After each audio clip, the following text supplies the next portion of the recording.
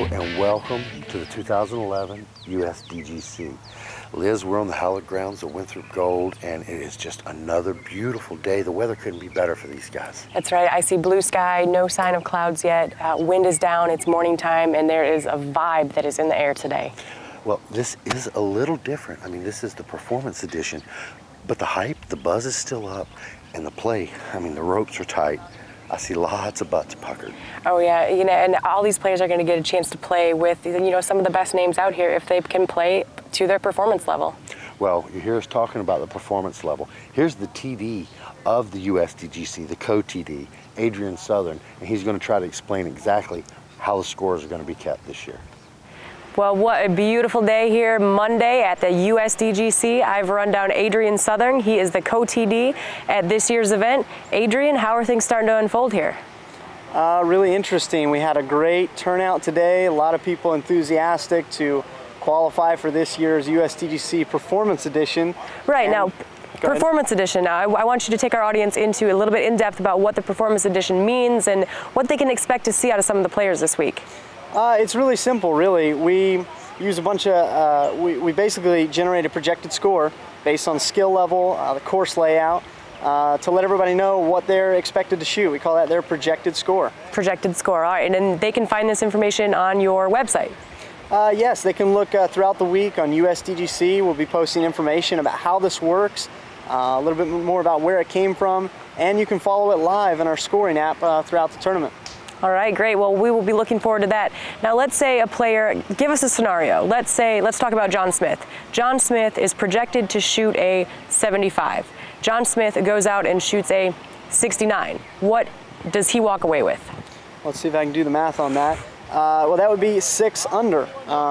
So everything is relative to his projected score. He's really just trying to best what we've put out there for him to be. All right. So that's what we call his performance for the day, and that's what we compare with each player to determine not only qualifiers today, but the winner of the championship this year. That's right. This is 2011, the Performance Edition of the United States Disc Golf Championship. Adrian Southern, I'm glad you got a chance to explain to the audience what's going on with this tournament. We hope to be asking you questions all week long. Thank you very much. Well, Liz, I mean, Adrian basically is telling us that the only number that really matters is that projected number. And if you shoot an 80, or if you're projected 80, you shoot a 75, then you're a -5 for the day. And that's really the only number that seems to matter this week. Yep, and according to him, it's going to be in the furthest column over on the right. You know, and they're keeping up with the scores online. It is essential that, you know, you can't judge someone based on their round score. You have to really look at that performance level. So again, Adrian Southern, he knows what's going on. He's got it all on his website. And yeah, we're going to see how that comes into play this all week long. Well, we are at the USDGC. This is all about the players. Here's some player talk from the PDGA. Well, welcome to PDGA Player Talk. I've tracked down Kevin Burgess here. And Kevin, you participated in the qualifying rounds today. Where'd you come from to be able to do that? Just 20 minutes up the road in Charlotte, Queen City. All right. Yep. And I mean, you know these courses pretty well. How did it go out there for you today? It's tough. I mean, everybody in Charlotte knows this course, but they don't know it with the ropes, so it makes for a challenge. So did you notice any difference in the ropes this year? No, not at all. No? No, it's still hard. Absolutely. Well, that's part of the challenge out here. Absolutely. All right. This is Kevin Burgess with your PDGA Player Talk. Well, we've just tracked down Clay Held. Clay, where are you coming from? Wilmington, North Carolina. Wilmington, North Carolina. All right. So how many, not a long commute, what is that, a couple hours? 3.5, 4. Gets faster every day because they keep building interstates. So. How long you been here practicing? About 3 hours. 3 hours, that's it. Game day tomorrow, right? Yep. All right. Well, what's your favorite hole out here? Oh, favorite. That's a tough one. Probably 5. Ooh, that's a long, hard hole. I'm not saying I can play it. I'm just saying it's one of my favorites. So with that hole, are you going to go across the water? Are you going to go around the big bank of trees? I've got some landing zones laid out, and if I'm in the right zone, I'll go across. I got one zone to go for the basket, one to just get across on the short side, and one to take a safety shot and play up. All right, well, there's the plan for hole number 5. Hopefully it'll work out for you, Clay. Good luck this week. Thanks, Liz. Well, I'm here with a guy you may not recognize. but he has a lot to do with your favorite event. This is the technology director, Steve Hackenberg. Steve, you've actually been trying to get live feeds and the live scoring from 1999 on. I mean, it's been an ambition of yours, and it's really amazing at all the media and how far you've come. Yeah, well, it couldn't happen without a lot of great people behind the scenes too. You know, we tried a couple different things early on when technology wasn't quite there yet. These days things are dialed in well, as you guys well know. Well, with this new performance edition, talk about crunching some numbers. You're the guy that the nightmare is really going to fall on, because, you know, even though Adrian's in charge of all that, all these numbers have to flow through you and your people and get back out. What kind of challenge has that been presenting for you guys? Do you feel like you're on top of it? I do. Yeah, you're right. The performance numbers this year is a new set of data we haven't contended with in the past. So, but Adrian's done a great job on putting together the system for the calculations. So once they get to us, they're pretty solid, and we feel pretty confident about it. And I think heard a lot of good things yesterday. The players seemed pretty confident that the numbers and the calculations for their performance ratings were good. So things seemed to show that in the scores yesterday too. So we're pretty pleased and excited about this tournament. Right, we'll see how it goes all week long. Not only is he the technology director, he's vice president of Innova, and he's one of the reasons that you guys love this sport so much. Steve, thanks for your time. You're welcome. Thanks, Billy. All right, I've tracked down a world champion, Dean Tannick. Dean, are you playing this week? No, not playing this year. Actually just come up here and spend a week and volunteer and try to give back. You know, I've been playing since '03 out here, you know, and enjoying and loving the course, and just trying to give back a little bit what it's given me over the years. So, and seeing some of these smiling AM faces out here and let them enjoy it for once. That's right. You know, it's an entirely different format this week, and I see a lot of other pro players coming in to help, just like yourself. Yep. What's it like being the other guy here? Well, it's kind of odd. Like I said, it's such a beautiful, pristine course. It's really, you know, what we strive for every year to come and qualify for. But it's kind of odd looking at the other direction, you know, and letting other people play it. But it's going to be interesting this year. And like I said, you know, let 150 other people enjoy it. You know, let them experience what all the pros have been experiencing all these years. So sure, absolutely. So of all the jobs here, what's going to be your favorite job? What is the one? Where do you want to spot the most? What do you want to do this week? I'd love to fall around and help marshal and keep score or something. You know, watch all the action. So, sure. But you know, everybody has to give back every little bit where they can. So. So, you know, just whatever they need me for. So absolutely. Well, we know we need every volunteer we can this week, and thank you so much, Dean Tannick, world champion, helping you out this week at the USDGC. Well, all right, we've been able to track down the amateur world champion this year. This is Kenny Glassman. He has already cashed in his first pro event. He's here to stay. Kenny, you're at the USDGC. What? You like it? Do you like the course so far? Yeah, I can't believe I'm here. The course is amazing. A lot of tight ropes, a lot of OB out there, but it seems like it's going to be a lot of fun. Just got to play safe. How far was your commute? I flew out here, but I came all the way from Chicago, so it's quite a ways away. But I'm real happy to be here. Yeah, now is this your first time actually running this track? Yeah, this is my first time here. The only course I've played in the state is the Hippodrome for the Collegiate Championship, so excited to play this course. So this is really it. This is where I came for. And do you feel any pressure being a amateur world champion? Do you feel like you really have to perform here, or are you easy going? Not a lot of pressure. I just want to shoot below my projected score, but really it's just the experience coming out to play this course. That's what it's all about. Well, a lot of great players are out there. You already have a world title. Maybe you can go get yourself a national title too. Yep, thanks for the interview. Yep, thanks Kenny Glassman. Bye. Well, I hope you guys enjoyed getting a chance to meet some of the players. That was your PDGA player talk. Well, we got something special for them now. That was really all we were going to do, but this is the USDGC. We're going to give you some live action. Here's the 5-time champ, Ken Climo, and some live action on hole number 16 at the USDGC Wednesday afternoon. Well, we have picked up here the 5-time US champ, the 12-time world champ. This is Ken Climo's group for you guys. This is hole number 16 on Winthrop Gold. That's right, Billy. And you know, as we go here, you can see the shadows are getting long. This is a dark fairway. These players have been out here for 5 hours now. Whew, it's been a long day here at Winthrop. Well, this is 391. It's a little downhill. And the standard on this hole is a huge anhyzer. But in years past, they have really started penetrating the straight line, and the OB is getting tighter and tighter.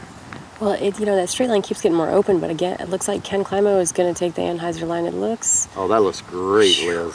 Just Yeah, needs to, great shot. It's going to stay in bounds just fine. he is going to be just at the circle's edge.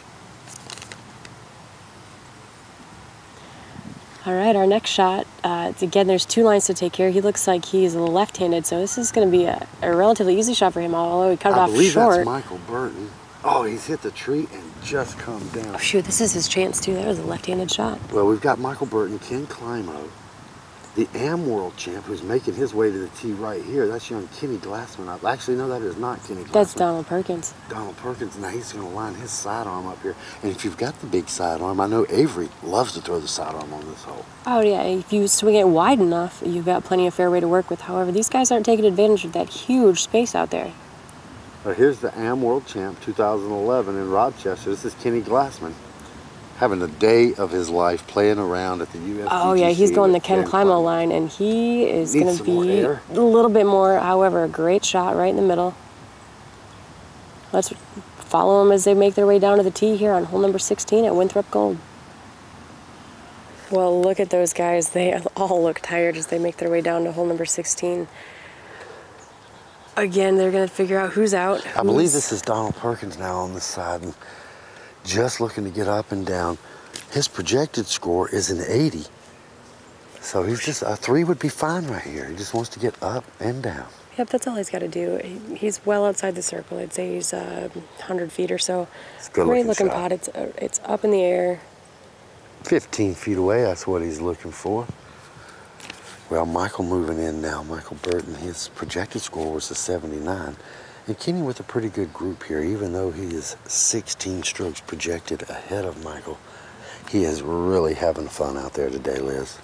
You're right. Now, Michael Burton, he just looks like, although he looks like he's making a run at it, lining himself up that way, he can. It's a level green. It goes uphill a little bit behind it.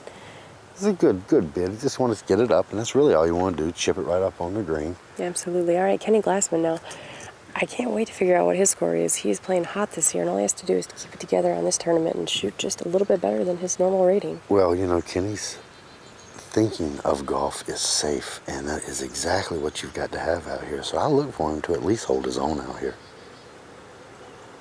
Kenny Glassman, it's up in the air. That's got Looks a chance, good. Liz. Oh, just hits the front of the cage and rolls back, but great bid by Kenny Glassman. All right, speaking of Ken's, it's Ken Climo's turn for try to get a 2. The champ's going to move in. He's been here many times. This is the first round. This is Wednesday afternoon.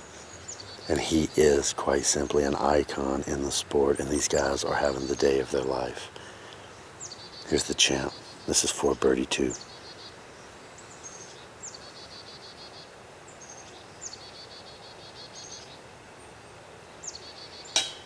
Oh, off the front of the top of the cage. Not a real happy look on any of these gentlemen's faces as they make their way closer to the basket. Well, it's been 5+ hours. They've still got 2 holes to go.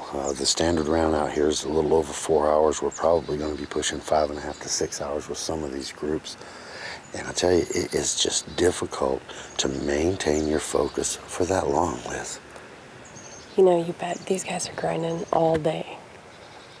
Ooh, good putt there by Donald Perkins.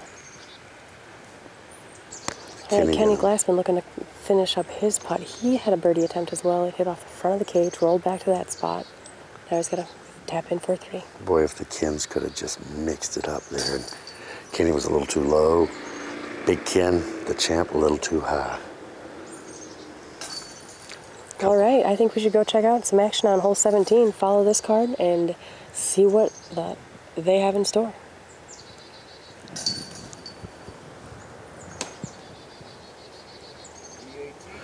Well, Liz, I mean, what a day. The sun is almost down. You're right, the shadows are long. There are exhausted faces, absolutely worn out arms. It's been a long day for everyone here at the USDGC.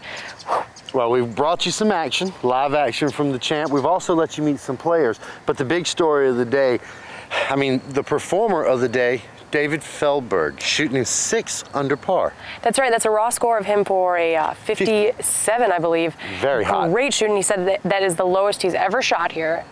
He's tied performance-wise with David Wiggins. Following him is John Ollis out of Oregon, and he's just not far behind. He's sitting at 4 under. So the projection right now, Dave having the hottest round of his life on the property, Right. is going to need to do that 3 more times to obtain where he's at, I believe. You bet, and that's going to be hard to do, let alone throw those type of phenomenal rounds, but to have somebody on your card that is not throwing those phenomenal rounds that you have to watch the whole time, and while you're trying to put your best game together, this person maybe isn't necessarily putting their best game together. These guys are digging deep. They're going to pull out the best shots that they can. Well, one of the special things that we'll do all week long here at the USDGC is the Performer of the Day will be awarded. And today's top performer was David Feldberg. And Rolling Thunder, he actually donated a check in his name to Rolling Thunder. And Dave got to take a ride around the lake. That was a little sweet more than a chopper. tricycle, Oh my wasn't it? goodness, that was a trike. It was a crazy hog. It looks like it almost had a truck engine powering it. I know that they had to do a lot to go that slow around the lake, but David Feldberg, he got himself a ride. David Wiggins Jr. could have gotten himself a ride if he had have stuck around, but they're both the top performers of the day. And, you know, hopefully, I know they both want to be the top performers all week long. Well, they'll be teeing off late tomorrow afternoon, which is good for little Dave Wiggins and his school situation because he's driving back and forth to High Point.